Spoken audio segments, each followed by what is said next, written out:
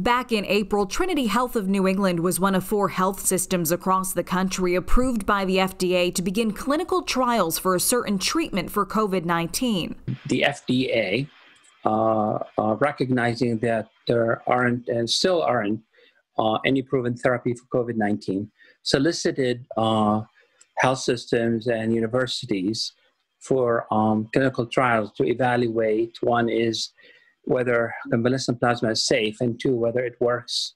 Trinity Health of New England conducted a phase 2 clinical trial with 46 patients, of whom 38 were included in the final analysis. The study harvested plasma from donors who recovered from COVID-19. That plasma had to hit a threshold for COVID-19 antibodies before it was given to patients in the trial.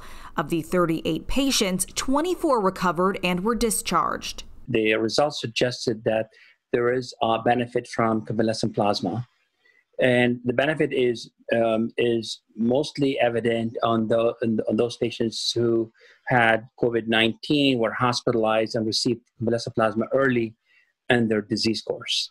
The benefits helped with recovery and survival from the virus, and there was only one transient side effect, which wasn't serious.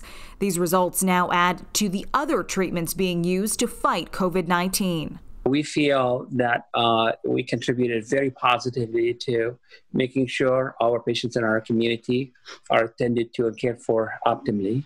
1, 2, we're very proud, that study comes from Trinity Health in England locally, that has, an amazing opportunity to be noticed by the communities across all in the country and also worldwide.